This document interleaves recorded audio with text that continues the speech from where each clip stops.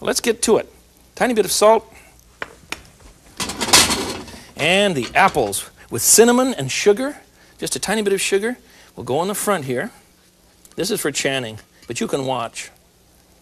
See, I've sliced them rather thinly, but I didn't cook them long. I want them tender, but not overdone, right? Whoops, forgot to save one. You remember why I'm doing that, don't you? Because I'm not very smart, that's why. And I can't remember when we close our time together, I can't remember what all I have on the counter. Okay? The big secret fold, which is no longer a secret, which you can do anytime you want, you see? Fold them over the top. Now, the first time you try this, if you wind up with a mess, don't become discouraged. It's all right. Because the first time I did it, I had an awful mess too. There we go. There, the 3 of them already. Let's make a potato filling now for an omelet. This is one of my favorites. It's a French potato and garlic omelet. So my pan is hot, and into the pan I'm going to put a bit of butter, just a smidgen, a little bit of oil. I'm not putting any eggs in this one. I'm cooking potatoes in this pan. I have some new potatoes. You remember what these look like. Here, I'll show you a couple. Ah, here we are. Before they're cooked, they're generally very red like this. Lovely color. Or sometimes you can find them, they're a little bit brown, and they're still called a new potato. They're just very, very small potatoes, and of this red variety. Simmer these for a bit in water until they're tender, and then cut them up into big chunks like this, and in they go to the pan. This is a filling I'm making, right? All right. What is that? 4 or 5 potatoes per serving. And we'll need some bacon. And I've already cooked my bacon. This is 1 slice of bacon, all ready to go. And we need a green onion chopped up. Boy, I hope we can find some room around here. This is getting to be serious. Remember now, when you cut, keep those fingers bent under, will you? Just don't stick them out. I have to tell you something funny. I went to a book signing the other day. I was very flattered to be asked by a book company to come and sign some books for them, so I did, and I walked into the shop. Oh, there must have been 500 people there, and I waved hello, and somebody yelled, "Keep your fingers bent under." I was tickled, so when I was writing, even when I'm writing, I remember that. Green onion, potato, a little bit of bacon, and now the garlic. Heavenly flavors, so good. You get the recipe for this one? Nothing to it. You can figure out some other variation that you think might be better than mine. That's all right with me. It's going to be a little strong. You're right. You're right. Now, I'm going to put in some olive oil just for flavoring here. Just a smidgen, about a ½ tablespoon. And we'll toss that about. Now, you remember how to toss things? You hold the pan thusly so the food will slide forward, and then you give it a flip. You see? Now, that's another trick that you'll have to... You'll have to practice a bit. It's all right. Don't become distressed if you throw potatoes all over the walls. Do it when your mother-in-law isn't around, okay? What does she know? No, actually, my mother-in-law is a very good cook. There we are. There's the filling. Pan goes back in the stove. I'm using this one frying pan over and over again because it's good and hot. And you notice I'm holding on to the handle, right? And you know what? It's just burning me to death. No, it's not. It's not bad at all. Okay. Now, 3 more eggs. I don't have to keep repeating the fact that they're at room temperature, all that sort of thing, right? But it is important. Eggs will blend much better. Well, how do you keep them at room temperature? I keep a dozen on the counter all the time. And the rest I keep in the refrigerator. In our house, we eat up a dozen eggs in a week. I'm sure you do too. Good Lord, there are 4 of us. I bet we eat up more than that. But I never feed the boys eggs for breakfast. Never. And my wife and I simply have a big grainy toast and that sort of thing for breakfast, and a little black coffee. So we save our egg eating for dishes in which I think eggs are more appropriate. I love poached eggs. I love fried. I love all of those things, but good Lord, you can just eat so many eggs that you'll kill yourself. We are an egg and bacon crowd, aren't we? Okay, into the pan goes the butter, a little bit of peanut oil. See how that's, it's almost too hot. See that? Almost too hot. Now watch, as soon as it subsides, as soon as it stops bubbling and foaming, that means the pan is ready for your egg mixture. I say egg mixture because you remember to put in 2 tablespoons of water for each 3 eggs. And if you want to cut this down to a 2-egg omelet, fine, do so. Use a smaller pan. This size, for instance, would be perfect. You see, that's a, what is it? That's a 8-inch, and this is a 10-inch pan. About time I finally told you the size of the pan, isn't it? Well, you forget things now, and that's okay. Now here comes my favorite one. First time I had a potato omelet, a French potato omelet, was at a restaurant called the Brasserie Pittsburgh. It's in the downstairs basement in Seattle.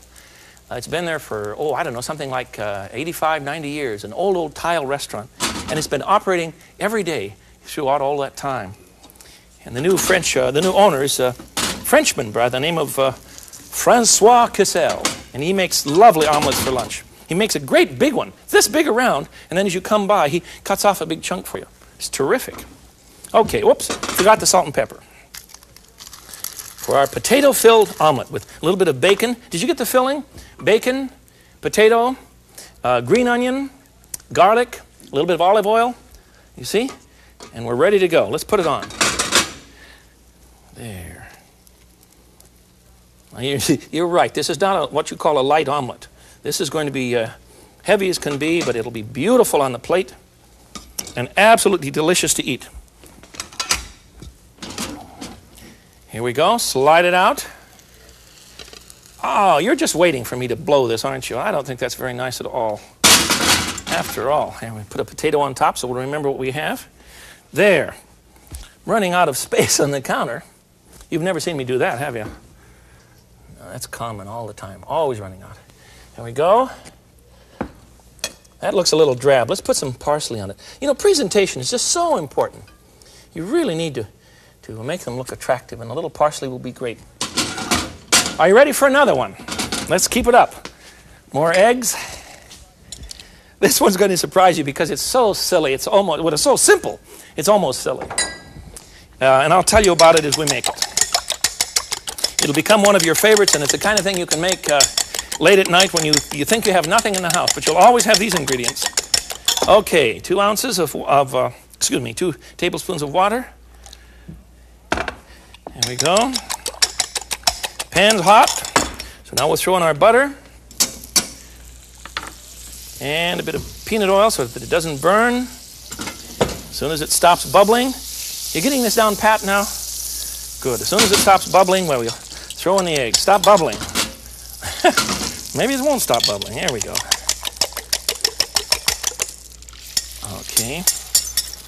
Now, the secret to having fun with omelets is to remember that when you go clean out the refrigerator, absolutely anything goes. You can put all sorts of lovely things in these omelets. Anything you can possibly imagine in your kitchen. Leftover beef stew makes a great omelet. There we go. Any kind of leftover sauce that you have in the house. All sorts of cheeses that you can grate up. Generally, the older the better. That's my theory. I'm going to use some freshly grated cheese. Please don't buy grated cheese in those little paper containers. It just tastes so awful. There's no taste at all other than paper. Grate your own cheese for a Parmesan or a good Romano. Always have some on hand.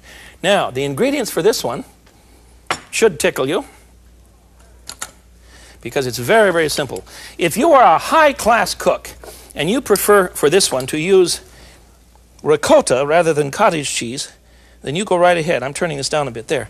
But I'm going to use cottage cheese that I've drained in a colander, you see, so it isn't quite so wet. And I'm going to make a tomato and cheese omelet. This really is going to look like a lasagna covered with eggs instead of noodle, because I'm going to use the cheese first, you see. And then we'll add some good spaghetti sauce, preferably your own, of course. There. Oh, isn't this going to be terrific? And we need a little bit of oregano, just a smidgen. There we go. And some salt and pepper. Very little salt, lots and lots of pepper. You know, if you use more pepper, you can get by with using less salt. There we have it. And, of course, finally, the grated cheese. There we go. All right. And let's fold that one. Whoops. Come on out of the pan there. You know what? I think we've just had the disastrous moment you're waiting for. This one is going to stick. So, loosen him up a bit. There we go. The moisture from the front here is really... There, I've got him. What have I done? I've loosened the omelet up so that he'll slide forward in the pan a bit, you see? so I can get him out, because the cheese is very heavy. And the cheese was going to fall off the omelet. But now I think we've got him. Ha ha! See, we did it. Great. There it is. Now we need to color that with a bit of sauce on the top. And don't run it all over the place. Just put a nice straight line on it so that it looks a little more aesthetic, perhaps, huh? And some cheese. And perhaps a sprig of parsley. Is there room out there for more? Oh, these are good. These are just great. These are just great. There. Now, what is the history of such a thing? I don't know. Probably, the French are probably right in claiming that it's theirs, though such a dish was common in Greece. You'll find that kind of cooking going on. And in Italy, you know, omelets are very, very common. First time I had a real Italian dinner, we had pasta first. Lots and lots of pasta. Then we had an omelet right in the middle of the meal. And then for dessert, we had a beautiful green salad. That's the way it's done in Italy. And it's a good practice. You can get rid of the sugar in your diet and a lot of the butter fat that we use in desserts. You won't need them at all. So the old French omelet is really very universal in our time and certainly common in our country. I would suggest the following kind of menu. First of all, for dinner, if you can have a light supper for an evening, why, please remember that you need to serve a good salad along with your omelet. There we go. I'm going to put a slice of tomato on this. You know, I should put a slice of tomato on my cheese and tomato omelet, too. Anything to deck this thing out and give it a little more color. There, that looks better, doesn't it? There we go. Okay. Anyhow, your meal will consist simply of a lovely salad, a first-class omelet, and a good glass of wine. And when you're ready to go, you invite your friends in, and you can have a field day. Red wine will go fine with an omelet, or white wine will go fine. Depends on what you have inside, and finally, it just depends on your taste. Don't let anybody ever tell you that a certain wine goes with a certain food. That's just not true.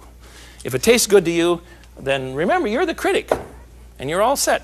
That should do us. That should be a nice meal. A good salad. Oh, here's some zucchini, too. You can try. I have stuff all over the place.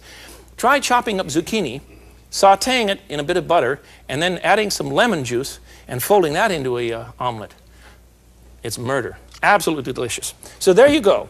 We have a glass of wine and a salad for dinner, and the bulk of the meal are beautiful omelets. I prepared 5 for you today, and I gave you some basic rules.